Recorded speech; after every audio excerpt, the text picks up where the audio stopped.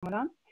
But in a way, it goes back almost 30 years ago to a paper, to a result attributed to Schwarz in a paper by Haefliger and Salem. And let me give you a Torus version of the theorem.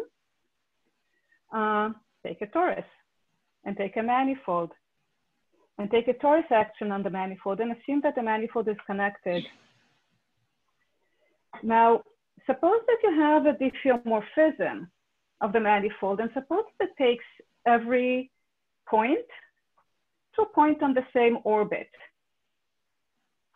So for every point, you will have an element of the torus that you act with that element to reach psi of that point, where psi is the diffeomorphism. And if the diffeomorphism is equivariant, then on each orbit, you just have a shift. So you can actually have an invariant. For each orbit, you will have one element of the torus and you're shifting by that element. But you'd like the challenge is to make that function smooth. Can you find a smooth function with values in the torus that does this, that takes each, such that the diffeomorphism takes, is given by the action by the torus element associated to the point. Because the action is faithful, it is free on an open-dense set. So eta on the open-dense set is not ambiguous. So the only question is, does it extend smoothly to the rest of the manifold beyond the open-dense set where the action is free? And here is a paper of Haefliger and Salem, the first page of the paper. And you can see at the very big bottom, well, they do a really nice thing there. They take actions of tori and orbifolds, and I'm going to try to avoid saying anything about orbifolds in my talk. But they take little pieces of torus action on orbifolds, little tubular neighborhoods of orbits, and they ask, can we glue them together, and in how many ways can we glue them together? And they do a beautiful job, except there's a technical piece that they rely on, which is crucial for their result, which is more analytic. And this is explained at the very, very bottom of this page that I put up. They use a basic result, and they say, this is a basic, we don't use a basic result whose proof was given to us by Gerald Schwarz, see section 3. And that basic result is the one I want to talk about today. And maybe I will also get, there's going to be, actually, no, I will, okay, I'll leave the slide up and we'll tell you a story. So I've known about this paper since I was a postdoc at MIT, and Sue Tillman and Eugene Lerman were working on their paper on symplectic toric orbifolds. So they were explaining to me this Haefliger-Salem paper that helped them with their strategy of their paper. And I knew about that theorem of torus actions, which I really like. It's really beautiful. But I never quite read the proof. I never studied the proof. If you look at Haefliger-Salem's paper, there's that crucial lemma of Schwarz, and there's a proof there. And then, like, at some crucial points, they give you these technical stuff. They go back to some paper of Schwarz, earlier paper of Schwarz, 100 pages, and they sort of point at what there should do the job. So it's not self-contained. And I found it hard to read. And I was thinking maybe one day I'll ask a student to read it and explain it to me. That's what you do when you don't understand something. And okay, maybe I'll tell you another story. Sorry, this is a lot of stories here. I was a PhD student. Well, I guess I am a graduated PhD student of Shlomo Sternberg. And Shlomo Sternberg once told me that he never used a theorem that he cannot prove. But, well, that's not everyone is Shlomo Sternberg. So back in 2013, I went to a conference in ETH, and I met Andrei Haefliger, and I was very excited to meet him. And I told him, you know, there's this theorem in your paper with Salem, which I really, really like, which you attribute to Gerald Schwarz. But, you know, maybe you can tell me a little bit more about that. There's something technical there. I never quite really checked. I've used it, but I've never quite checked the proof, never quite understood the proof. And he looks at me and says, well, I haven't quite understood it either. So that was very reassuring. Not everyone is Shlomo Sternberg. And then 2 years ago, I went to another conference near Bonn, and I met Gerald Schwarz, and I told him, oh, actually, before I get to tell this part of the story, let's do a little bit of math. So I'm going to talk about the generalization of that theorem. Instead of tori, I will look at compact Lie groups of type HS. HS stands for Haefliger Salem. This is a name that Gerald Schwarz suggested.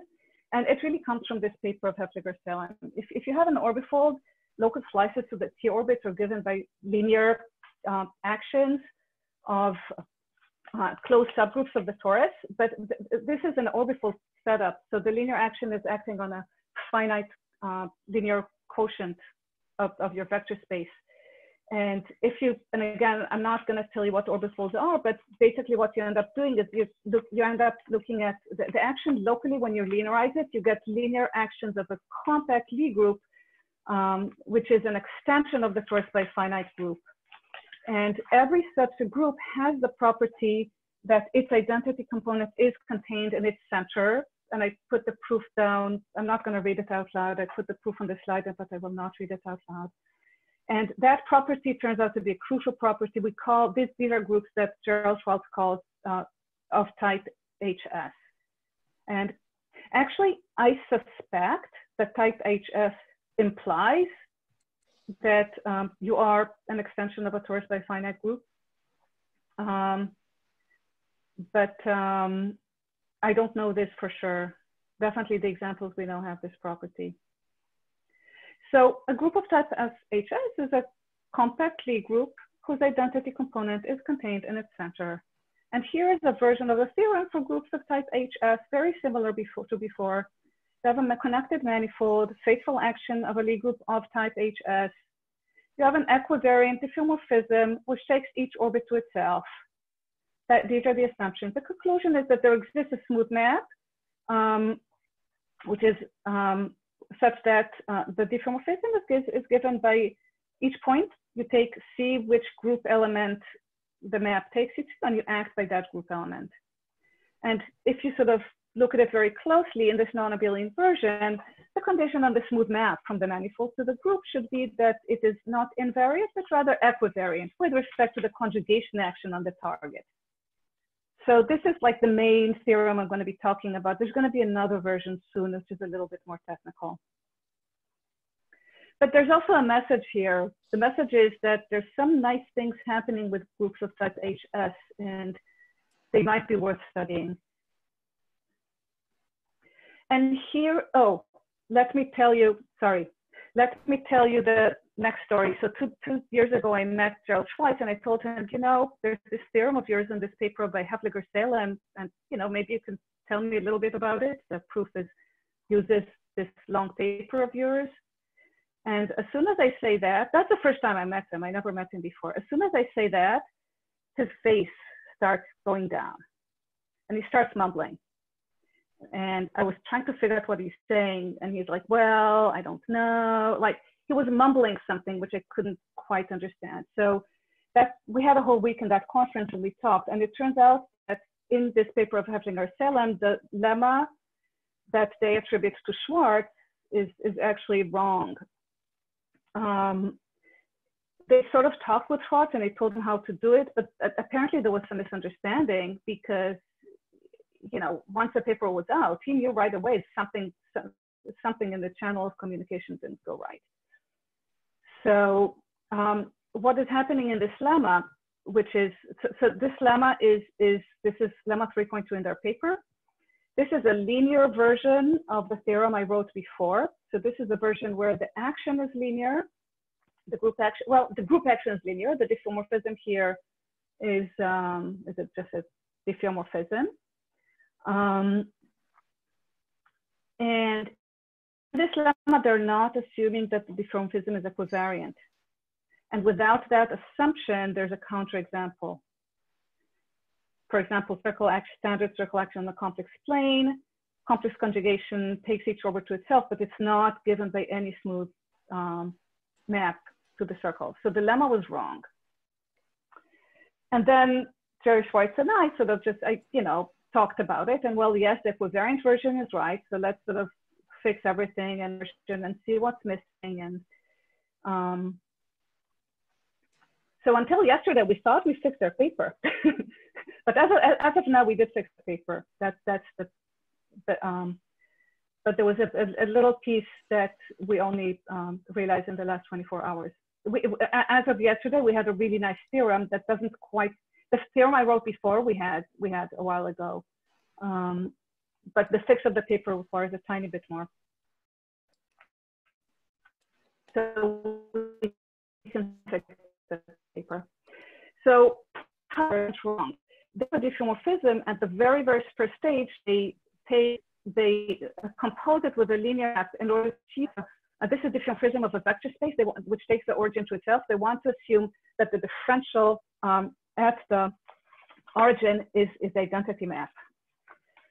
And in order to be able to assume that, you need a version of the theorem where everything is linear, not just the action, but also the diffeomorphism. So I wrote here this version, and that's the one which is actually false if you do not assume equivariance.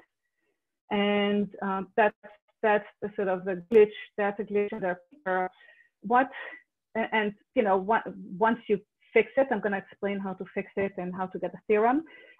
Just in the last 24 hours, Jerry and I realized that our beautiful theorem doesn't quite fix Haefliger and Salem's paper because their diffeomorphism is not equivariant, but it is equivariant with respect to an automorphism of the group that is trivial at the identity component. And that's good enough. So everything we do just works under these assumptions, but then I had to change my slides to adjust for that. And this is a somewhat more technical assumption, but all the methods are still fine. So we do fix their paper. So let me now remind you of the less technical version of the theorem, printing it up there, and let me give you the outline. We prove a version. First of all, we do a lot of stuff when the group is a billion. We prove a version when everything is linear, the diffeomorphism, the group action is linear on a vector space, the diffeomorphism is linear. That's the piece that was missing from their paper, just a little glitch. And then we pretty much follow their footsteps, except we give a new proof. We give a self-contained proof that does not have to rely on this sort of much bigger theory. Everything is completely self-contained. So we prove an infinitesimal version of their theorem, which is for vector fields rather than diffeomorphism. And then we sort of use a deformation argument to give a theorem for when the linear action, but the diffeomorphism is not linear. And then we upgrade that to vector bundles. We use the slice theorem to get the theorem for general groups with abelian group actions. And then you need to upgrade to the non-abelian case. So you need the theorem for finite group combined with the theorem for abelian group and cook up a proof for the general case. So let's talk a little bit about these Lie groups that I'm talking about. The condition, by definition, type HS means the identity component is contained in the center. In particular, the identity component is a torus. And that is equivalent to requiring the quotient of the group by its center to be finite. So we have two extreme examples. One of them is when the group is finite, and the other one when the group is a torus, or more generally, compact abelian. And you can take their products, but there's also examples which are not products. And the crucial property of, well, okay, here's one thing which is common to tori and to finite groups. If you have a finite group acting on a connected manifold, and if it acts faithfully, then the action is free on an open dense set. And if a torus acts on a manifold faithfully and the manifold is connected, then again, the action is free on an open dense set. And if a compact abelian group, doesn't have to be a torus, compact abelian group acts, well, once again, the action is free on an open dense set, except for the compact abelian group, you can weaken the assumption. it's enough to assume that the quotient of the manifold is connected. You don't need the manifold itself to be connected. For the finite group, it's not enough to assume that the quotient is connected. The manifold itself needs to be connected. So we have here a version which combines the two. It turns out that the relevantness condition, in order to conclude that the action is free in an open-dense set, the relevant assumption is that the quotient by the center be connected. So here we go. That's what makes compact Lie group of type HS work for us. If you have a faithful action on a manifold, if the quotient by the center is connected, then there's an open-dense set where the action is free. Do I have questions? Maybe this is a good time to stop for questions. Are there any questions?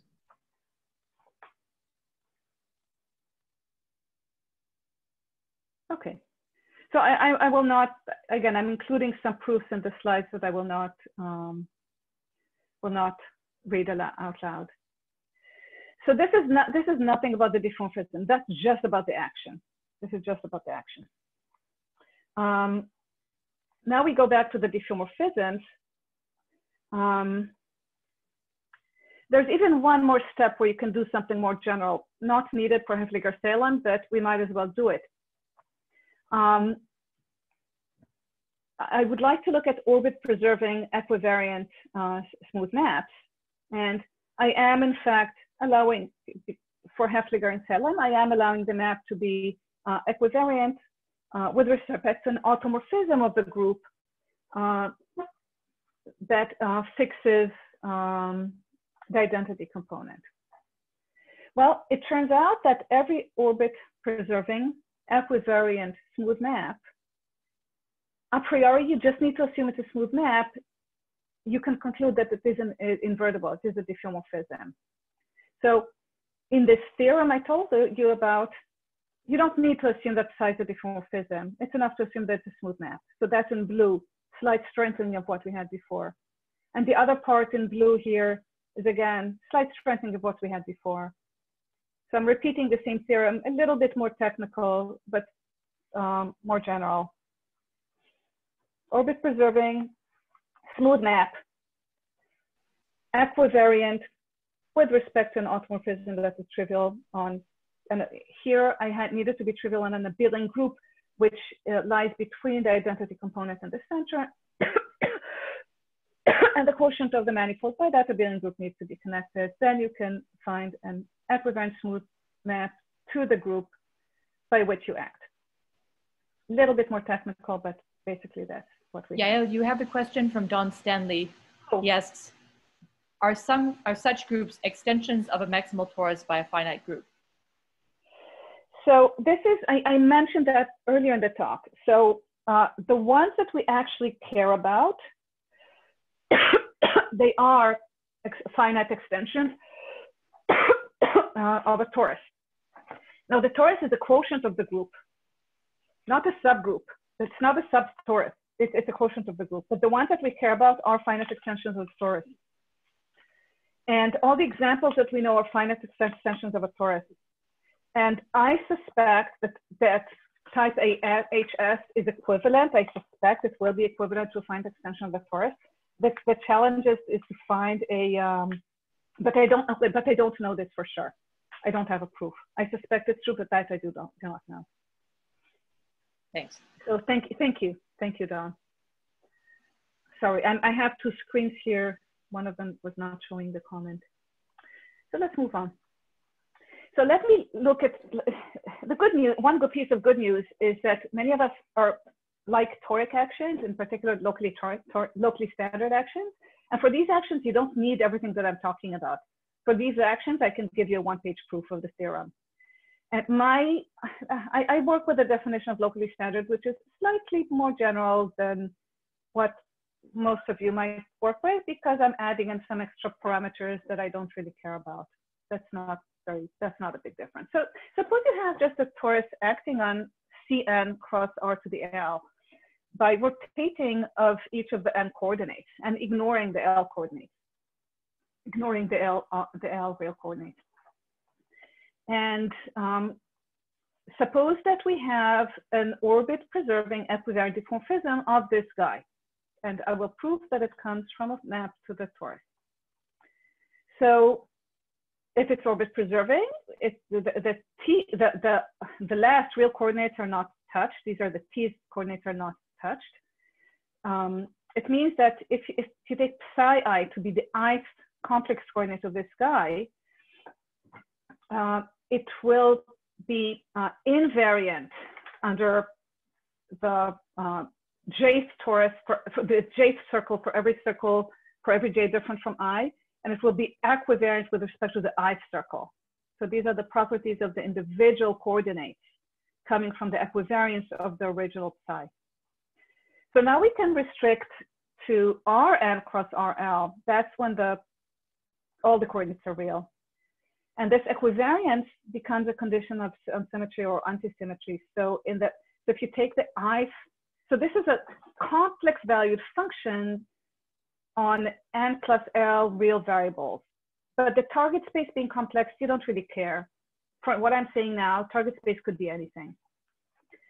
So you have a function which is anti-symmetric in the variable xi and symmetric in the variable xj for all j different from I. And this is and this function is smooth. And this is exactly the situation that Whitney studied back in 1943. Whitney tells us that you can find smooth functions gi so that your function psi I can be expressed as gi of x1 squared, x2 squared, etc. for all the j's for which it's symmetric. And the guy for which it's anti-symmetric, xi, we get to multiply that on the outside. And as soon as you have Whitney's form for these components of psi, you can use the S1 equivariance or the torus equivariance to upgrade this to a similar form for psi acting on as a diffeomorphism of all of Cn cross Rl. So we obtain that we can write psi in the form zi times gi, where gi is a smooth function of the norm squared of the complex coordinates and of the real coordinates. And at this point, we go back and remind ourselves that this was all orbit preserving. So the absolute value of psi I has to be the same as that of zi. So gi is in fact a map, not just to the complex numbers, but it is in fact a map to the torus. To the circle. Each gi is a map to the circle. You put them together, you get a map to the torus. That does what we want. And in fact, if you read Delvan's paper of his classification of symplectic Turk manifolds, you find this argument there.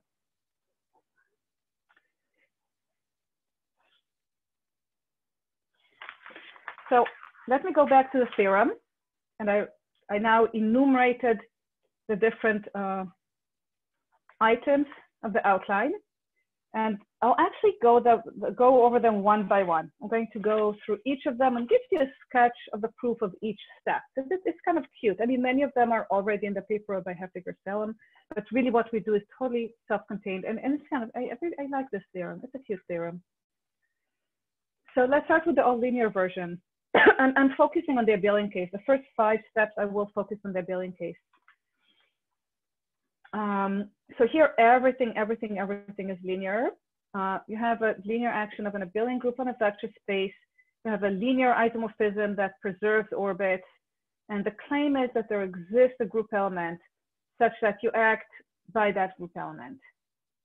And the idea is the proof is the induction on the dimension.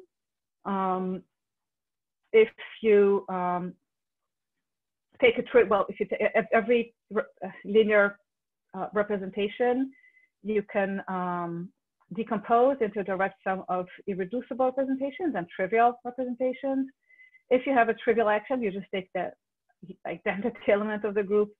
If you have an irreducible abelian Lie group action, so necessarily, if you have an irreducible action, then you just take any point in the principal orbit type. I'm sorry, any point in the principal orbit type stratum. See where it goes. It goes to some group element acting on that point, and then using equivariance, that group element will be the guy that you act by throughout the principal orbit type, and the span of the principal orbit type stratum is everything. Now, of course, at this point, I'm not assuming that the action is faithful, because I will be building my vector space from little representations, which are irreducible, but where on each one separately, the action is not faithful. So there's some choice for this element, group element gamma. When you do the inductive step, you express your vector space as a direct sum of two vector spaces. You will have a group element for the first and a group element for the second, and you will want to find the group element that will work for the entire W. So you're going to pick a guy in the principal orbit type stratum of the first, a guy in the principal orbit type stratum of the second.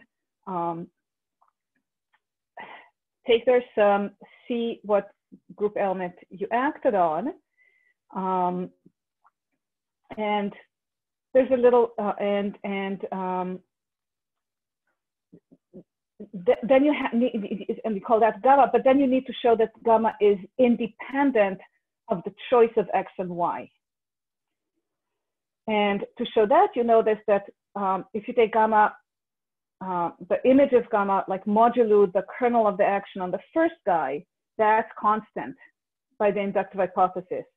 And the image of the gamma by the kernel of the action on the second guy, that's also constant by the inductive hypothesis. And you conclude that the image of gamma under the kernel of the entire representation of W, which is the intersection of the two kernels, is in fact constant as well. So let me move to the next slide. Actually, here I'm not giving the details. For the infinitesimal version, we have a self-contained proof, but I'm not giving you the details. I'll just give you a statement. And if you want to do vector fields, instead of diffeomorphisms preserving orbits, you're going to do vector fields tangents to orbits. But our group, its identity component is a torus. So for that, it's enough to look at it as torus action. And if you have a smooth family of vector fields tangent to orbits, the theorem, which I'm not showing here, the proof is that in fact you can find a smooth function to the Lie algebra of the torus such that the vector field is given by the infinitesimal action by those elements of the Lie algebra. And there's another piece here. Eventually, this torus will be inside the center of a bigger group. So another piece which I did not put on the slide is if your vector fields were in fact invariant with respect to a bigger group action, then you can actually choose your alpha to be invariant with respect to the bigger group action, if the group action commuted with the torus action, which is the case for our case. And then there's a beautiful Moser type argument for upgrading the infinitesimal version of the theorem to the more sort of to the case where the diffeomorphism is nonlinear. So this is part 3. So the action is still linear, but now we have an orbit preserving diffeomorphism, not necessarily linear. And the first step is exactly the same as Haefliger Salem, except we now have a proof of the all linear version in the abelian case, which is not that hard, but fine. Now it's made. Now we have it. So you compose by a linear map in order to straighten out this situation, to assume that the differential of the diffeomorphism is the identity at the origin. And then you linearize. You have a family of diffeomorphisms depending on a parameter between 0 and 1 that gets us from the linear guy to our guy. And every element in this family is itself an equivariant diffeomorphism that takes each orbit to itself. So when you take the time derivative, you get vector fields, which are everywhere tangents to orbits. So you can realize them by the infinitesimal version of the theorem. You can realize them from a function to the Lie algebra. And then you integrate that function to get Lie group elements, to take a function to the Lie group, in this case, a function to the torus, that gives rise to our diffeomorphisms. So again, there's details I'm not showing here, but this is the main idea. Are there more questions? Okay. And then you want to upgrade to vector bundles. So you have a compact abelian Lie group, and you have a closed subgroup acting linearly in the vector space, and you take the associated vector bundle. That's a bundle over A mod H. And you have an orbit preserving equivariant diffeomorphism. And we'd like to use the theorem for diffeomorphisms of vector spaces. So we need to straighten this out. We need to somehow change this so that each fiber of this vector bundle will be mapped to a fiber of the vector bundle. So that's what we do in step 1. And once you do step 1, once you've straightened it out, you can apply the previous part 3 of the proof to obtain a function to the group that gives us the diffeomorphism. And finally, by Koszul-Slice theorem, whenever you have a compact group acting on a manifold, locally it looks like an associated bundle, so you can just apply the theorem for vector bundles. So at this point, I've proved the theorem when everything is abelian.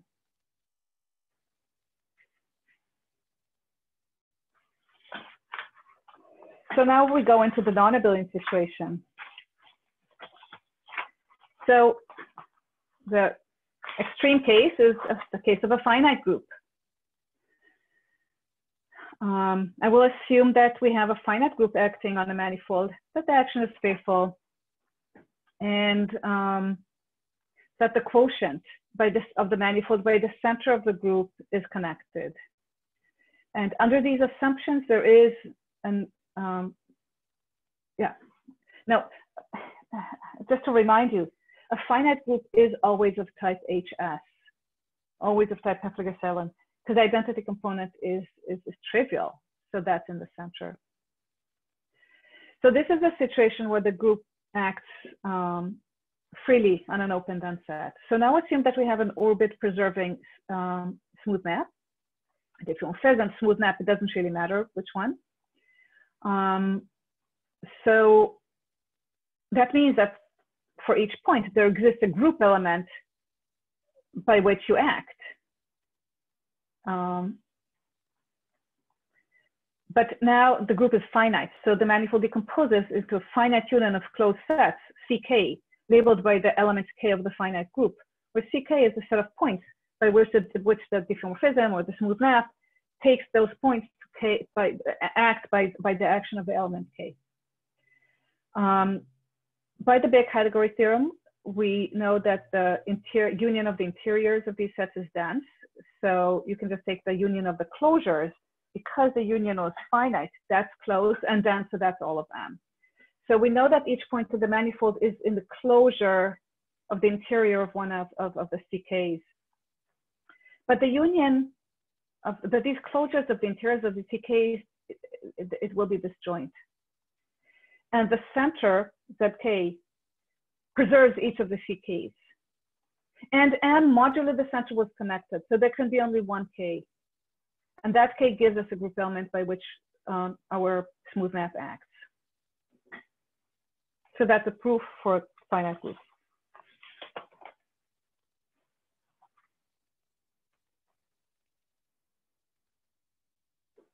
And now let's do the general case.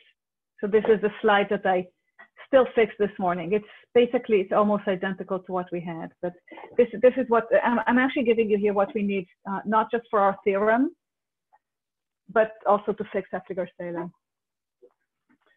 So what do we have here? We have a compact Lie group of type HS, which means the center that contains the identity component is contained in the center. And if I really want the ultimate version of the theorem, I will have an abelian group anywhere between the identity component and the center. And for Haefliger and Salem, we just need the manifold to be connected. But I'm okay with assuming that the quotient of the manifold by the group A is connected. That's enough. The group A is a billion. That's why I call it A. A stands for a billion.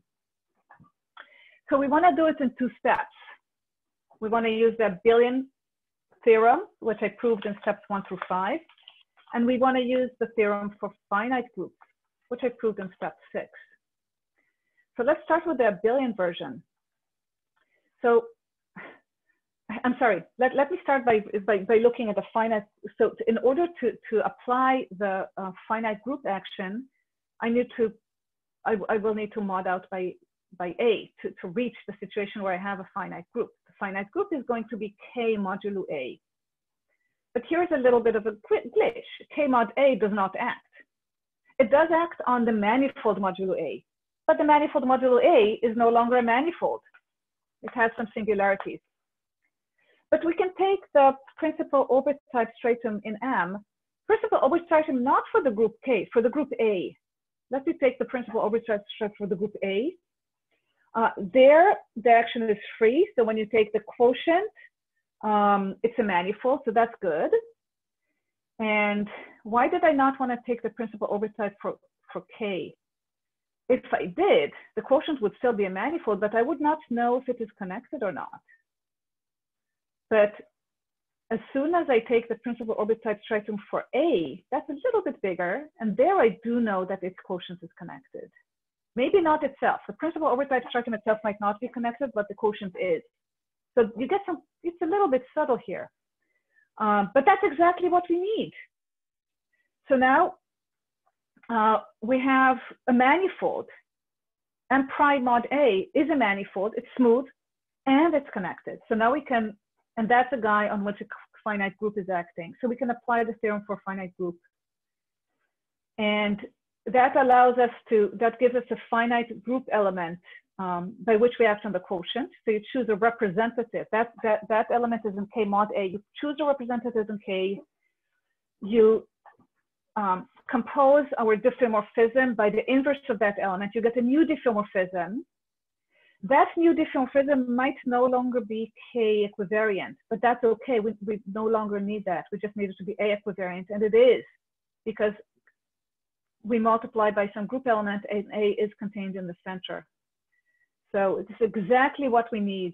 We have an A equivariant diffeomorphism now. Once we've made that correction, that adjustment, we have an A equivariant diffeomorphism of the original manifold. And the adjustment is such that you are now preserving A orbits. So you can apply the billion theorem to get a function to the billion group that gives you the diffeomorphism. And then you multiply by that element gamma in the, to get a function that is good for your original psi. I'm not sure if I've lost anyone, but this is a good point for questions. After this, all that I have are some examples. Any questions so far? I think we're good. I think everyone's silent. Let me move on. Actually, I'm going to give you some non-examples. I'm going to give you examples where a lot of what things fail. So the first comment is this theorem. It's really a smooth theorem. It's not in the topological category. So for example, like if you have a group acting on, like let's say standard circle action on the complex plane, okay? The formula I wrote here for psi, it's an equivariant homeomorphism that takes each orbit to itself, but that does not come from a continuous map with values in the torus. So if you try to adapt that theorem to the topological category, it's false. The next example is that compactness is really, really crucial. For a while, I tried to play with groups whose identity component is contained in the center, and actually, I actually was tempted to try identity component contains in the center and identity component acts properly. I had a completely different project with Jordan Watts where this was the right assumption. Somehow it doesn't work here. That doesn't work here. You really need compactness. So in this example I put on the slide that it's well, the group is R, but that very same example also fails when you restrict to the Z action. So it's not enough to assume that the identity component acts properly. So what is this example? You have a vector field which is a cleverly, just on the real line, cleverly chosen so that it has an isolated 0 at the origin, but the vector field is flat as you approach the origin. And as a result of that, if you take the time 1 map of the flow of that vector field on the right-hand side, and the time -1 on the left-hand side, they will fit together smoothly. So psi will be smooth. But if you try to realize that smooth, and that is a smooth map that takes each orbit to itself, the orbits are just 3 orbits, the origin, the positive numbers, and the negative numbers. If you try to look for a map with values in the group, in this case, values in R, that gives rise to this psi, that map will have to take the value 1 for positive numbers and -1 on that for negative numbers. So it's not, does not extend continuously. And faithfulness is also kind of crucial. In the linear case, we do not need faithfulness. In the nonlinear case, we do.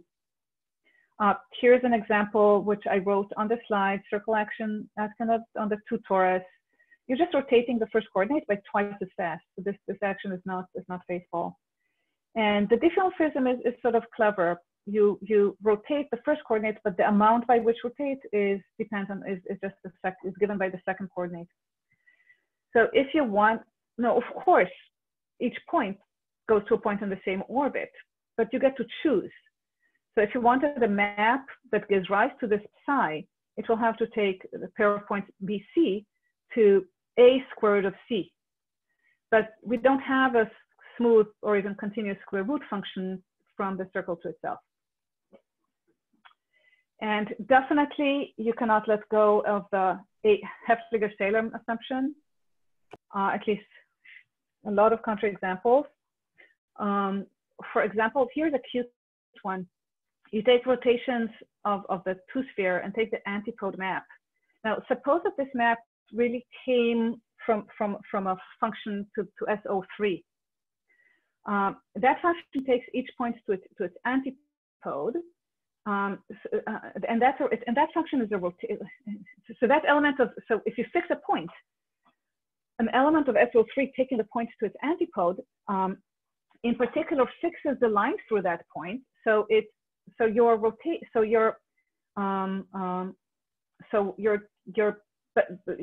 preserving the orthogonal complement of that line, but the line was flipped. So on the orthogonal complement, you get a flip. But the orthogonal complement is just a tangent to the sphere at that point. So if we had a smooth eta of this form that does this job for the antipode, and at each point, you take the line which is fixed, the axis, which is fixed by that rotation, you will be getting a sort of a one-dimensional foliation of the sphere, which we know does not exist by which would contradict the Harry-Ball theorem. And maybe the last non-example is that if we only assume that the identity component is a torus, but if we do not assume that it is contained in the center of the group, here's a counterexample. We take the orthogonal group acting on R2 cross R, or on the R2, this is standard action. On R, this is just multiplied by plus or minus 1, depending on the determinant. And a map taking U comma xi, where U is in R2 and xi is in R. Taking it to U comma negative xi, if you stare at it long enough, you'll see that map is equivariant for the action of the orthogonal group. It does take each orbit to itself, but again, it does not come from a smooth map with value. Oops, there's a typo in the slide. Okay, there's a typo in the slide. It does not come from a smooth map with values in O2. And I will finish my talk here. So for the organizers, I will correct that typo as well as any other typos I might find later, and I will send you a revised version of this slide. Thank you. Thank you very much, Karshon. Could we all unmute now and show our appreciation for such a fine talk?